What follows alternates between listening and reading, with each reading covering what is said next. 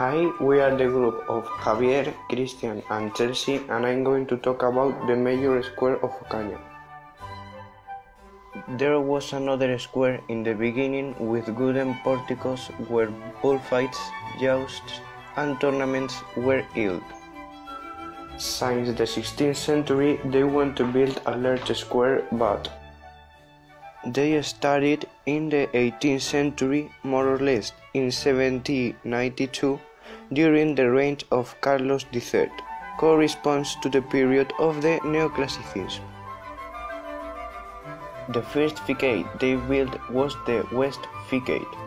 Since 1781, when the West, North and South facades were finished, they stopped building the square for a century and a half.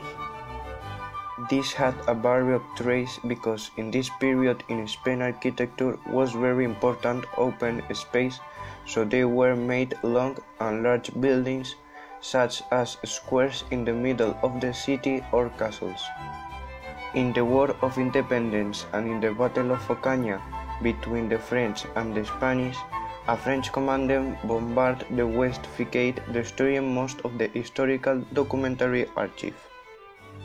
In 1961, they finished the square on the occasion of the canonical coronation of the patron saint of Ocaña.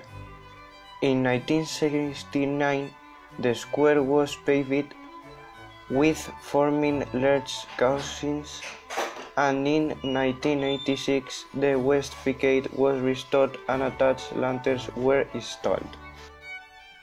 In 1987, a huge street lamp is located in the center of the Mayor Square.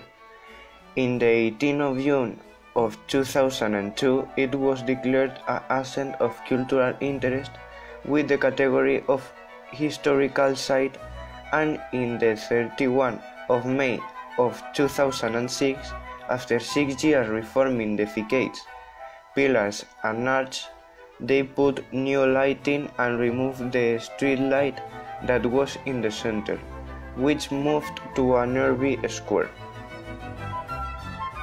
Finally, the square ends at being rectangular, with 18 arches in its longest facades and 17 in the shortest.